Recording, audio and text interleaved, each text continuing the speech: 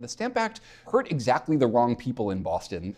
Lawyers, printers, and people who hung out in taverns, right? Because when you're dealing with legal documents, dice and playing cards, and newspapers as the things that are going to get taxed under the Stamp Act crisis, you're really hitting exactly the kind of people who are going to be very well motivated to get their message out. Let's think about at least three different ways in which the city plays together with the Stamp Act.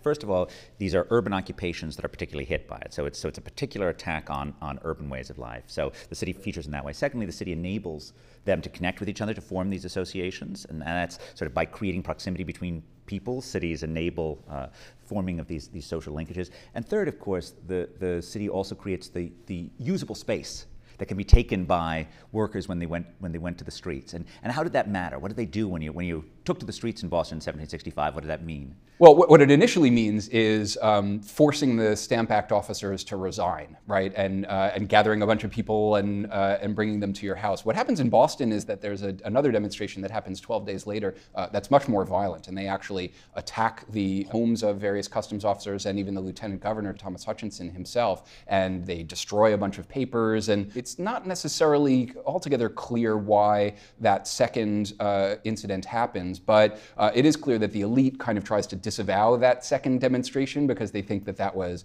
sort of a step too far. But the point is that there are both orderly and then disorderly protests against the Stamp Act and again, the density of the cities allow groups to come together and make a kind of real show of force to kind of say, we're not going to tolerate this type of legislation. And so this just careens out of control in the 1770s, right? So give us the last steps to get to 1775 in Lexington. Sure. I mean, actually things calmed down quite a bit between 1770 and about 1773. There are threats that Britain might go to war with France again, and or with Spain. And so actually there's not a lot of overt political action in the early 1770s. But then the Tea Act really seems to kind of touch off a new crisis. The Tea Act enacted no new taxes, right? It just continued the tax on tea that had been initially put in place in 1767.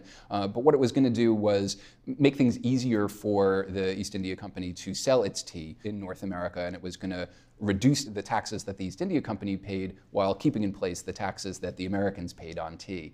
And so the Americans see this as a slippery slope, as a seduction into getting them to pay taxes for which they hadn't consented. And through a series of circumstances, it wasn't what the Bostonians wanted to do, but they dumped a bunch of tea into the harbor. And how did this Tea Party come about? It's sort of a quintessential urban thing, the Boston Tea Party.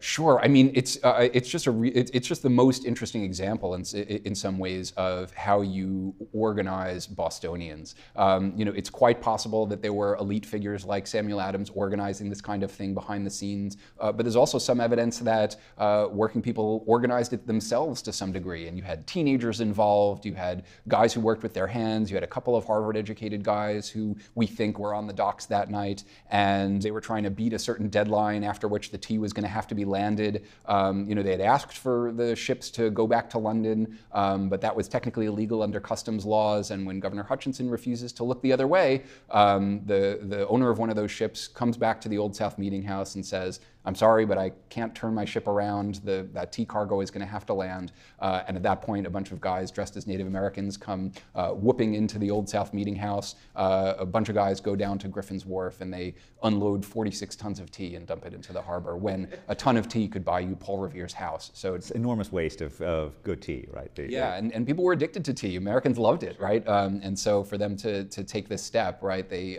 really start to kind of say, like, they know we love tea and they're looking for a way to seduce us into paying taxes even though we're not represented in Parliament. And so how were they persuaded to see this as being a common fight? You would have correspondence, sometimes linked to the town meeting, sometimes not, in every little town, basically forming a network with Boston at its hub. And the point was to get everybody on the same page about American rights. Now, some towns interpreted things differently. They said, oh, and we've thought of some other grievances that you might want to be thinking about, et cetera, et cetera. Sure. So there's a give and take. But Samuel Adams and some of his other co-workers in this endeavor in Boston really kind of put themselves in the center of this messaging. And at the same time, they were also corresponding with their counterparts, Sons of liberty in other colonies as well. And when the First Continental Congress meets in the fall of 1774, they basically portage this network into the associations, right, that are supposed to enforce non-importation and non-exportation. Right, by then, things have gotten very serious. And this is after the closing of Boston's harbor by the British.